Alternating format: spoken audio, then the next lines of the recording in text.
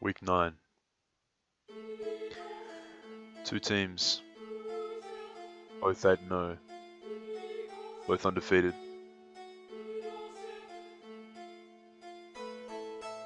This match is written in destiny. A king versus a god. I don't know if you guys are ready.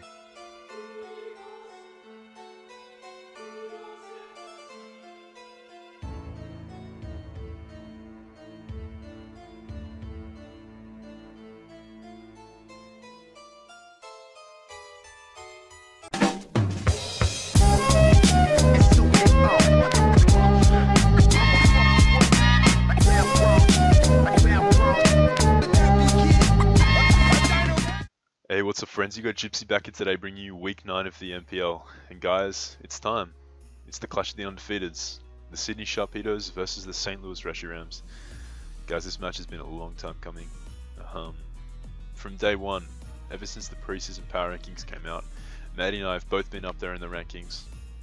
We duked it out for the 1 and 2 spot over the course of the season, and we arrived here, both undefeated, both 8-0. Last week with our respective wins, we actually broke the record of longest win streak in NPL history, which I think is pretty amazing. You know, not only for myself to achieve that, which is great for, that makes me happy, but for a really close friend of mine to achieve that alongside me is just, that's very exciting for me. That makes me very happy, and it's awesome to see. But this week we are actually facing each other, and guys, this is a challenge if I've ever had one on my hands, because Matty is arguably one of the best players in draft format. He is just an absolute god when it comes to mods in general. But the draft format he's just made this place his home. He's a tournament player. For those of you who aren't aware, like I shouldn't have to tell you guys this, but if for some reason you aren't aware of who Matty Brollic is or what he does in the community, he's primarily a Smogon, a very, very competent Smogon player. He's a tournament player, but he's actually started dominating ever since last season when he joined the NPL. He made such an impressive showing of his skill to adapt and play in the league format with a very subpar team last season. He made a real run in playoffs and made a run for the championship with a team that he wasn't very comfortable with, and he still did fantastically well. And this season, my man has a team that really fits his play style. He's got Mega Guard on his team. He didn't bring it this match, but he has Mega Gardevoir, as well as a lot of bulk and a lot of offensive versatility on his team, as well as hazard support. He's just a fantastic drafter and a fantastic player, obviously, as he's undefeated. He's overcome hacks and poor matchup to get where he is today, so I've got a lot of respect for Matty as a player and as a person on a personal level as well. He's a good friend of mine, so I'm very excited to be playing Matty today, to be bringing you guys this match, and I hope you guys enjoy this match, because this is arguably the best match I've ever had.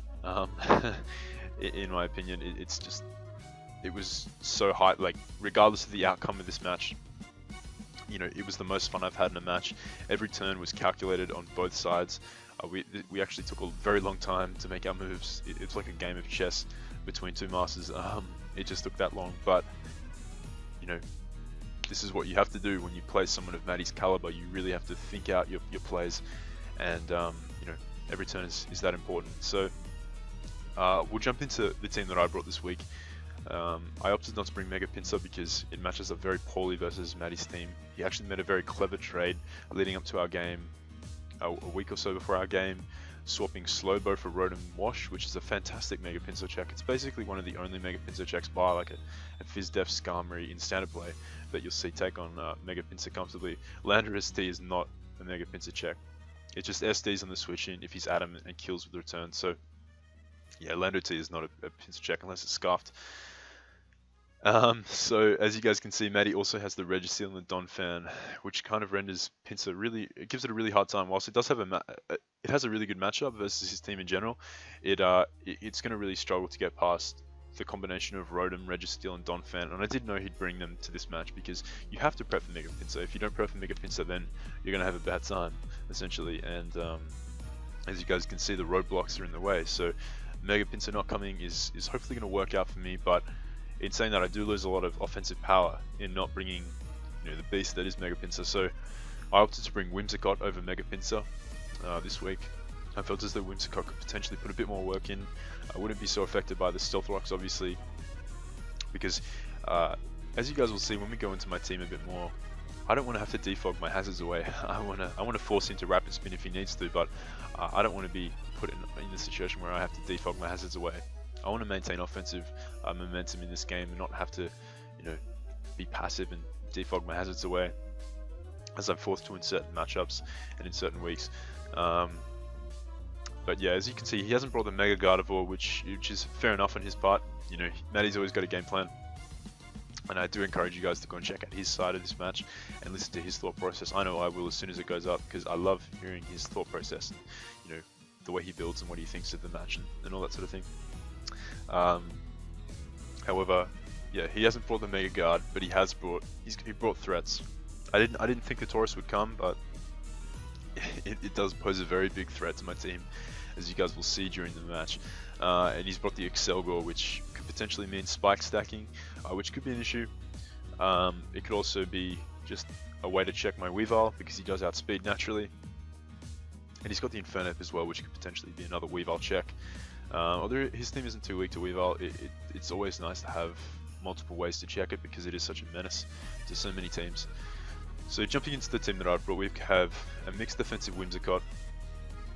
I can sub-seed his team, effectively wearing it down for my other monster break, such as Nidoking and Weavile. But basically here as a switch into the Rotom, as well as the Donphan to an extent. I'm running Encore this week, as well as Sub Leech Seed and Moonblast. Encore for things like a setup Infernape. Encore for things like a Hydro pumping Rotom, just to stop him grabbing momentum with Volt Switch. And then we have my Mew, which is a physically defensive Mew this week, rocking Carmine, Flamethrower, Psychic, and Roost.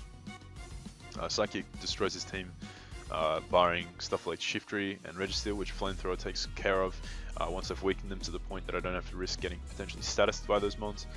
Shiftry obviously can't do much to me. Even with knockoff, it does like around 50% if he's like Life Orb, Adamant, or something like that. Mew's really bulky, and Shiftry's not all that strong. But obviously I'll scout for his set if he did bring it, but that's not going to be an issue this game. As you can see, he doesn't have it. Once I get a Carmine up, I can potentially threaten his whole team, because if he is like especially offensive Infernape, once I get a few Carmines up, I won't be taking much from Fire Blast at all. And obviously he's a Selgor. I don't really want to stain on my Mew. I do have a lot of ways to check the Selgor, so we'll get into that soon. But Mew's looking like a pretty solid win con versus his team, or even just a potential annoyance to his team. Next up we have my Alamomola, who is an Assault Vest set this week, capable of checking his especially offensive threats on his team like Gengar and Mega Gardevoir. I'm running Knockoff, Waterfall, Ice Beam, and Knockoff, Waterfall, Ice Beam, and Scald. And the reason this is important is Knockoff, obviously helping remove items for his team. Waterfall is pretty nice stab versus stuff like Mega Gardevoir and Infernape. Obviously doing it a little bit to Donphan, not all that much if he's physically defensive, but Alamomola is pretty important. I'm rocking Mirror Coat over Scald, not Scald. Mirror Coat is important for things like a Volt Switching Rotom to let me nab a kill with a Mirror Coat on a potential switch in. Also nice for stuff like Excelgor, and especially offensive Infernape if you wanted to run like Focus Blast or something like that. Next up we have my offensive Nidoking, rocking the Shuka Berry this week to effectively set up to be able to two-shot Donphan. If he wants to spam Earthquake versus me, I can eat an Earthquake. I can two-shot him with Earth Power and eat an Earthquake and leave an Ice Shard the next turn. But this guy's main job is to set up Toxic Spikes, because Toxic Spikes, as you can see, affect 4 of the 6 mons on his team. Quite nicely whittling them down for the rest of my mons to be able to put in the work. Obviously Earth Power is really nice to threaten the Registeel, which is a big roadblock to Weavile. So, if I can manage to weaken his Registeel and his Donphan, then Weavile can put in a lot of work. Well, obviously Infernape stands in the way of Weavile putting in the work, but Nidoking is also quite nice for whittling down the Rotom. If the Rotom gets to around 56, 57, Sludge Wave can actually take him out with a good roll, so that is definitely something to consider, because Rotom is annoying for stuff like Metagross, and if he's T-Wave, I don't really want my Mew getting T-Waved, because it does have the potential to sweep, and getting parried could be very costly for me. But the combination of Mew and Nido King, as well as my Weavile set, will be able to take on the Rotom pretty comfortably. Next up we have a pretty interesting Metagross set. I'm rocking max HP, max special defense with the lefties this week. I've got Stealth Rocks because Hazards are really nice versus his team. I've got Toxic for the Rotom. I've got Earthquake for stuff like the Registeel. And then my last move is actually Gravity. And now Gravity, there's a couple of reasons why I'm running Gravity. Gravity allows me to beat a Magnet Rise Registeel 1v1. It allows me to if I've set up Toxic Spikes, I can Gravity, and if Rotom tries to switch in on the Metagross at a later point in the game while Gravity's still up, he will be poisoned by the Toxic Spikes. And Gravity also allows me a last resort in case, say Metagross is low and he's at a point where he can potentially go down to another hit. I can set up Gravity. I can let Metagross go to something like the Rotom, and then I can bring in Nidoking, and he can effortlessly spam Earth Power, killing everything that wants to switch in. If not 2-hit KOing, because Rotom will obviously be immune to the won't be immune to the Earth Power under the effect of Gravity. So that is the point of Gravity this week. Could potentially put in work, could potentially not. It means my Metagross won't be walled as such by the Magnet Rise Registeel. As an Air Balloon, Magnet Rise Registeel could be potentially very annoying for my team, because once like it Magnet Rises, my Nidoking can't effectively take it on. But under Gravity, the effects of Magnet Rise and Air Balloon fail. So that is the idea behind this set. Lastly, we have my Banded Weavile, here to do damage. Here to do damage essentially. Like, I don't really need to say anything else. You guys know what Banded Weavile does. It punches holes in teams, and it can potentially clean up. Now, looking at Matty's team, it was a very similar defensive core, as I said earlier, to what I thought he'd bring, but I was quite surprised to see the Taurus and the Selgor. I was quite curious as to what he'd lead with, I should say. I did contemplate this for a long time. I did fear a potential Final Gambit lead from Selgor, which is why I decided to lead with my Alomomola, as you guys will see. If he led with his Selgor, he could actually kill my Weavile with Final Gambit, kill my Metagross with Final Gambit, having one more hit point in health than my Metagross, deal huge damage to Mew potentially with a Bug Buzz, and kill my Whimsicott with Final Gambit. So that is not something I wanted to risk turn 1 in case he was like a hazard stacking Gambit, a Selgor. So I do lead off with my with my Alomomola, as Matty leads off with his Rotom. Now we're in a situation where, like, obviously, like, clicking Miracoat would be a good play in the sense that I could potentially kill a switch in if he decided to Volt out this turn. But Matty's not dumb. Matty's fully aware of the fact that I could potentially be running Miracoat. Matty understands the way I think, the way I build, to an extent. He has some form of insight into how I think, and if I were to stay in on a Rotom with my Alomomola, then chances are I could easily tank a Volt switch. If I was Fizz Def, I'd be switching out anyways. So he makes the good play turn 1 and Will-O-Wisps, whilst I actually go for the knockoff, predicting him not to Volt switch. And if I can knock off and maybe lure him into the sense that I don't have a Miracoat because I didn't show it turn 1, I could potentially get a kill here with Miracoat. So I do just go for the Miracoat right here as he hard switches out. Now that was a very good play on his part, just not wanting to risk it, because he doesn't need to risk. He can play safe at this point in the match. There's no point risking taking a huge damage or potentially getting one of his members knocked out with a Miracoat. So I Miracoat here as he switches in his Registeel. Now, this is fun. I've knocked off the item on Rotom, which means he's going to be guaranteed to get KO'd by a Sludge Wave from Nidoking. The lefties aren't going to play a part, so unless he's speed creeping my Nidoking, which I don't know for sure at this point, because that knockoff damage only reveals that he's max HP, or that he's invested in health. It doesn't reveal anything about his defensive investment or his speed. So for all I know, he could be speed creeping my Nidoking. So I do have to be careful of that. I do have to, run some calcs later on and determine his set a bit more accurately. But I switch in my Nidoking up on the Registeel. He just goes for his Stealth Rocks, and that's a pretty nice play on his part, just getting rocks to start whittling down my team. As now I can just set up my Toxic Spikes as the Donphan comes in. Now, I did consider his Donphan being an Assault Vest variant, as it does switch into the Nidoking, which is quite interesting, as Earth Power could have been a potential play of the Donphan. However, he probably predicted me to go for the Sludge Wave here, predicting his Rotom to want to come in on my Earth Power. and if he was AV Donphan, he could easily tank a Sludge Wave very, very safely. So that was a nice play on Matty's part, just going to the Donphan there. So I just go for the Ice Beam here. Now, that damage reveals that he's actually max HP, max special defense with the Assault Vest. So he rapid spins here. This is actually a 2-hit KO from this point, so I just go for the Toxic Spikes here as he now knocks off. Instead of going for the Earthquake, perhaps predicting me to go into my Alamomola, or just wanting to knock off Shukaberry, so Earthquake was a guaranteed kill next turn. However, if he did Earthquake twice, it would have killed me regardless, so I guess he predicted a switch out to something like my Whimsicott or my Alamomola, and at this point I'm just going to fire off another Ice Beam. But he chooses to switch out right here and goes out into his Rotom. So we did think long and hard. We both, this probably about 2 minutes of thinking between these plays, and I did contemplate going for Sludge Wave, because if he let Donphan take an Ice Beam there, then basically Metagross became a huge threat to his team, as did stuff like basically my whole team threatened his a lot more if this Donphan went down. So I did very much so contemplate clicking Sludge Wave there, which would have easily 2-hit the Rotom at that range of health, but you know, I wasn't going to risk it. If I Sludge Waved on his Rapid Spin and he got rid of Toxic Spikes, I would have been forced to sack my Nidoking to an Earthquake the next turn in an attempt to get the Toxic Spikes back up, therefore losing me a lot of offensive momentum. So I did just go for the Ice Beam there, knowing I do have pretty safe switch-ins to the Rotom. So right here I just go right out into my Whimsicott on a Hydro Pump, which is a safe play on his part, not wanting to risk you know, me over-predicting and, you know, staying in. He goes for the safe Hydro there, which I do agree with. Now, we're in an interesting point here. If I'm Energy Ball, I could potentially kill this Rotom. If I'm an offensive variant, you know, even if I don't kill him, I do put him in range to die from like a Pursuit from Weavile or anything of that nature. I put him in range to die from any hit from my team, and then Metagross becomes a huge issue to his team. Metagross, potentially, depending on my set, if I'm like a Scarf set or something, his team has a much harder time dealing with it.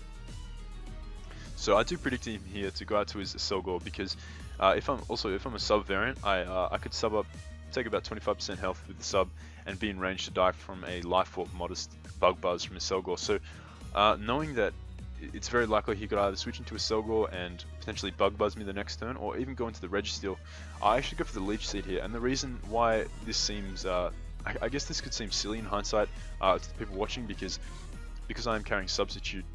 My best play here, like from some people's perspective, could have been to sub, predicting the HP Poison, which is very obvious on his Rotom. That is the only way he can effectively hit my Whimsicott for any decent amount of damage. And obviously, I did think about this for a long time, but I also know that Matty is fully aware that I know about HP Poison. I actually was in my match versus Seb. I had secondary check to Breloom because I figured as though Breloom would run Sludge Bomb for my Whimsicott, so I'm fully aware of the weakness that Whimsicott has to Poison typing. And I did predict him to predict me to be aware of that and sub here, or maybe double out to something as he switched out to his Registeel or his Selgor. So I do go for the Leech Seed here, because if I had caught the incoming Registeel with a Leech Seed, I would have had far more momentum in my side. I would have been at a higher amount of health with Whimsicott. I would have had the Registeel Leech Seeded. I would have then been able to switch out to something like my Nidoking or something like my Mew and start setting up. And if I just gone for the sub, I would have been in a position where it would have been a lose-lose position if he had decided to switch out to something like Selgor or Registeel. So I do just go for the Leech Seed here as he fires off a uninvested HP Poison. It still does a decent amount of damage, but I do hold on thanks to my special defense investment. As I said, I am a mixed defensive Whimsicott. So right here, I do actually just go for the Moonblast. Now, the reason I go for the Moonblast is, like, his play could, if he decided to HP Poison there, like, I could have switched out to something like my Mew or my Nidoking, but Nidoking would have been pretty awful switching to Rotom. If I switch out to my Mew, that would make sense. I could potentially boost up on the Rotom. He doesn't know my set yet, but if I was a boosting set, switching in his Excelgor was the play here. So I just throw off a Moonblast, predicting him to make that switch out to Excelgor, maybe predicting my Energy Ball as well from the Whimsicott. So we do catch the Excelgor here, and we do a decent amount of damage, 45, along with the poison damage that's going to put him down to a pretty nice under 50% range amount of health. And I can just go out to my Metagross here comfortably and tank a Bug Buzz from the incoming Excelgor. Now, that damage reveals that he is max special attack. And this is pretty good. This is pretty good. It means he's likely not a final Gambit set. and even if he is, he's at a low enough amount of health where Metagross won't die to a final gambit. I can now set up my rocks, as he just decides to stay in here and sack off his Selgor, which is fine with me because this thing was a big threat to Weavile, as well as my Mew, so I'm pretty happy to see this thing die. He's now at range where if he doesn't manage to spin with Donphan, he will die to Stealth Rocks, so I just opt to take him out with the Earthquake here. I contemplated going for the Toxic, predicting the Rotom switch, but it wasn't quite worth it, like when this thing could potentially take me out next turn with another Bug Pass. It would if I'd over-predicted and gone for the Toxic there, so it just wasn't worth it. So I take him out with the Earthquake there, as that's one big threat down, and you know, we're not looking too bad at this point. He brings in Rotom, and he can kill me with a Hydro, but he doesn't want to miss. He doesn't want to risk me going into something like Mew, and he may miss Hydro. And if I am Toxic, I do get a Toxic off on this Rotom. Now I go for the Gravity here, as he goes for the Willow. So he predicted my switch out. Also, Whimsicott lives in a Hydro Pump with that 100 health, so that was pretty wise on his part. He would have calced my spread and known that I didn't go down to a Hydro. So actually, after Rocks, I would have gone down to a Hydro Pump, but he opts to just go for the safe Willow there, because that would have burnt my Mew as well, which would have been pretty safe switching to the Rotom and effectively neutered Mew a lot less bulky for the rest of the match. So I do agree with the Willow play there, but I just opt to set up my Gravity here. Now setting up Gravity means that Nidoking has a pretty free reign to come in and click Earth Power, because nothing can take it on. But he switches out to his Donphan here.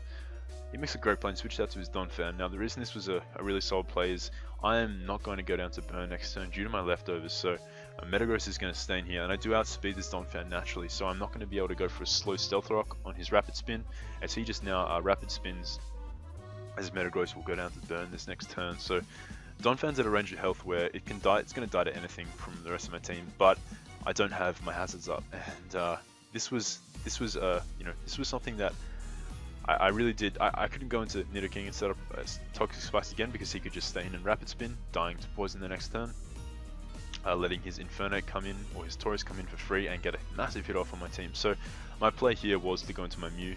If I had gone into any other Mon, he could have capitalized on that next turn and gone into something like Infernape and potentially set up, and I couldn't risk that. So Mew was my best play right here, as I just go for the Flamethrower in case he did want to somehow preserve this and go out into his Registeel.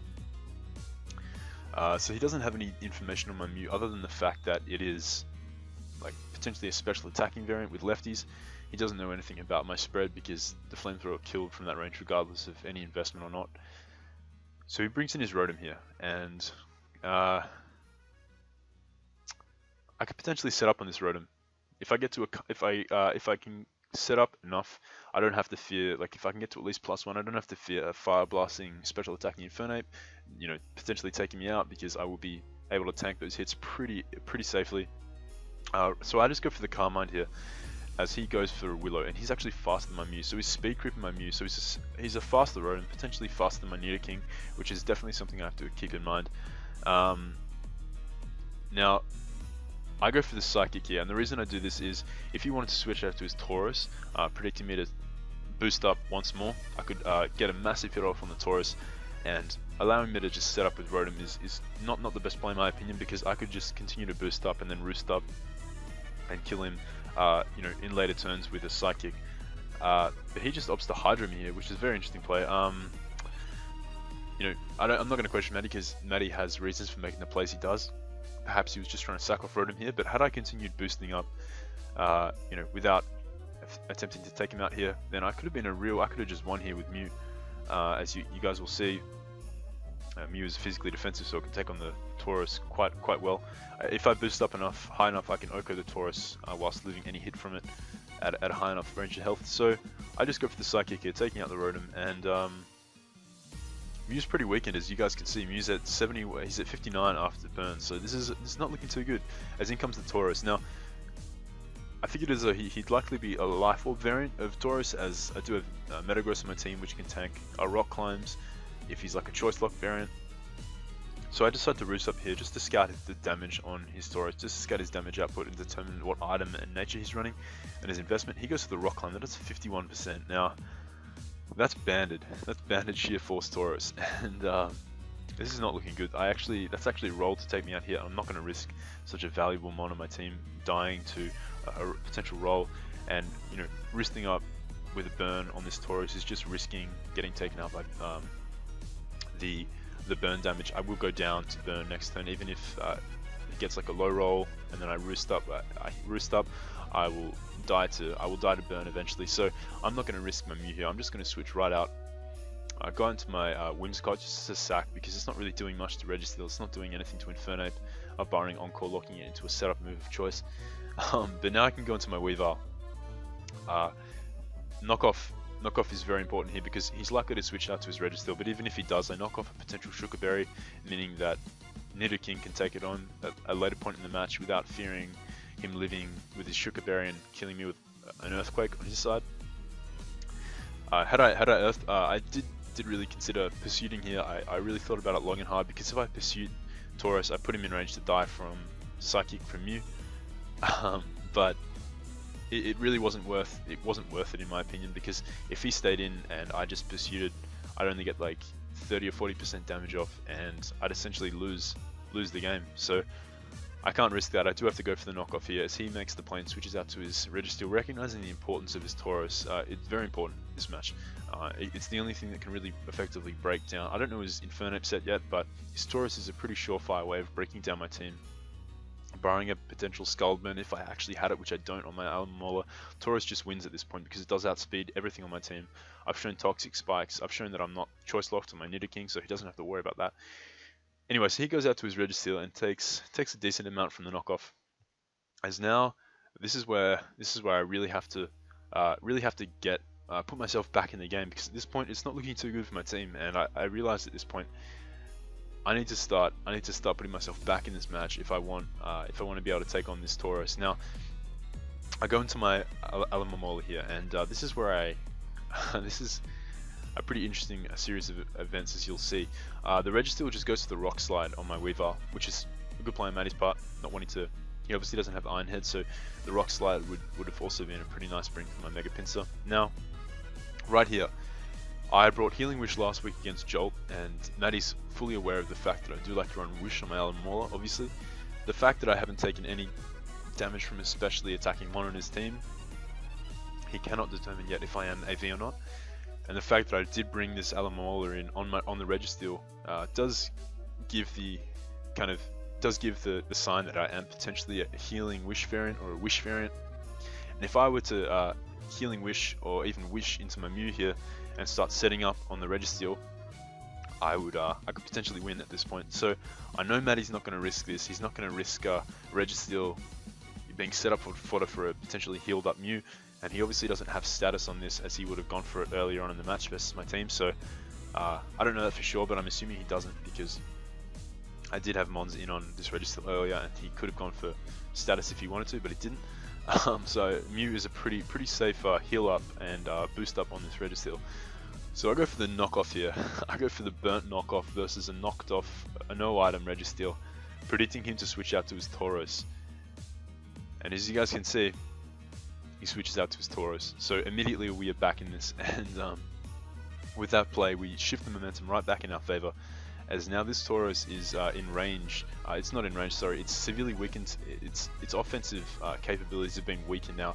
Getting that 50% power boost off with it, knocking off his choice band, is going to be huge for my Mew. As he goes to the Rock Climb here, and I just go for Ice Beam just to get damage. It is my most, I wasn't going for the freeze there, it is the most damaging move I had to hit this Taurus with. Waterfall did like half of that damage to Taurus, and if I can put him in range to die from Pursuit from my Weavile, I will, because if I can bring my Weavile in now, and potentially if I got a little bit of a high roll with that Ice Beam, he was in range to die from a Banded Pursuit if he did switch out, and switching out would be his best play, just sacking off like the Registeel, potentially going out to his Infernape. But I don't actually get a high enough roll there, which is a bit unfortunate, but you know, that's completely fine. I was playing with that roll because if I got it I wouldn't have to risk my Mew here, but he can just take me out this turn with an Earthquake, just killing off my Alomomola, as now I just go into Mew. Like I said, if I got a little bit more damage off on that Taurus, I would have been able to get him with the Pursuit, but that is not the case, as we just bring in Mew, and as you guys can see, the Rock Climb into the 28, so that is huge damage difference now that we've knocked off his choice band. I can now roost up on this Taurus as he just goes for the rock climb. I was trying to whittle me down. Potentially, you know, if he crits me here, then that could deal huge damage. He could potentially two-shot me if he crits me. So we, you know, we're just praying not to get crit, as we can heal up to a decent amount of health and start boosting up. I do, as I said earlier, I do want to get to a +1 versus any mon in his team, so I'm not potentially threatened by a Fire Blast Infernape if he's like a Life Orb variant or something of that nature. And we get a decent amount of damage off. And this damage, this is important because now he is taken out by Ice Shard from my Banded Weavile, guaranteed. He can't live that. The only thing now standing in my way of victory is the Infernape. That is something I have to be careful of, and now I'm just going to roost up. So he now switches out to his Infernape, predicting my roost, which is a good play on his part. Potentially ballsy, but you know, I wasn't going to lose my Mew there. I was obviously going to heal up. So Matty makes the good play, gets that to his Infernape. But this is good. This is fine for me because if I can get a Psychic off on the Infernape, I put it in range. If it doesn't die, to die to a Banded Ice Shard from Weavile, and position myself in a spot to win this match. So I go for the Psychic here as he fires off a Taunt. Now he taunted there, trying to stop me from Calm-Minding up, and this Psychic damage reveals that he's most likely an offensive variant, because if he had Bulk, then I believe that would have done quite a bit less. But he's probably a fast Taunt Infernape for things like my to outspeed stuff on my team like Mew and to threaten the Weavile. As he just goes for the Flamethrower here, you know, whittling down my Mew, but it doesn't do all that much. He's in Blaze range, so it does more than it usually would. So 43%, as you guys can see there. I'm assuming he's a Blaze Infernape. That did quite a lot, but I can just take him out here with a Psychic, and now we're looking like, you know, Mew's done its job. Mew's done exactly what I needed it to do. It took out the mon that outsped Nidoking and threatened Weavile offensively. So now in comes the Taurus, and the Taurus can potentially take out my Mew if he gets a high enough roll. Actually, no, sorry, he can't. The highest roll was 31%, so he couldn't have taken out my Mew there. But I was fine. Even if he did take out Mew there, I just would have pursued him with Weavile and then one with Nidoking. But he gets the 31% roll there, and Mew can just take him out with a Psychic from that range of health, and then go down to the burn. And at this point, Nidoking can just come in now and essentially click Earth Power and wrap this game up, taking out the Registeel. I knew he wasn't like a Shukaberry variant because I already knocked off his item earlier with the Weavile. So guys, there we have my match versus Matty. Amazing match. It wasn't a very like turn for turn. It didn't seem very long, but you know, once we were actually playing it, it was absolutely amazing. So intense, the most intense game I've ever played in League format. And we were both, you know, thinking really long and hard about our plays. And yeah, you know, we talked about it after the match. As I said, Matty and I are really close friends, and we're both just happy the match wasn't determined by hacks, you know, or anything like that, because that's never like a nice way to win or lose, especially versus such a good friend.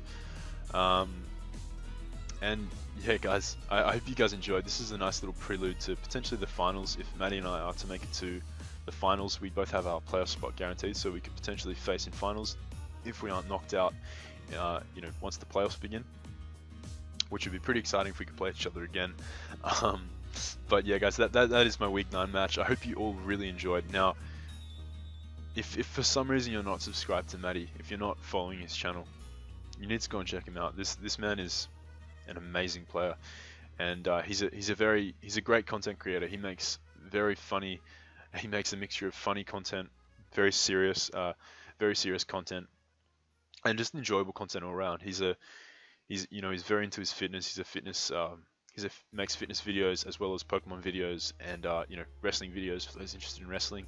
He's just a really top guy overall. One of the nicest people you'll ever meet in this community, and you can learn a lot from him. I know I've learned a great deal from him when it comes to tournament play.